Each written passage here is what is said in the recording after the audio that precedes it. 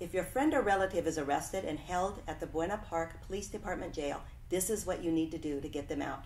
In some cases, your loved one will be transferred to the Orange County Main Jail in Santa Ana. You must act quickly and call us. We are able to contact the Buena Park jailers and notify them of our intent to bail the individual out, thus preventing any transfer. The fastest way to bail someone out is to meet us in the lobby of the Buena Park Police Department located on Beach Boulevard, just north of the 91 freeway. A co-signer is required to guarantee that the defendant will show up to each and every court date. Once the bond is accepted, it takes approximately 20 to 30 minutes for release.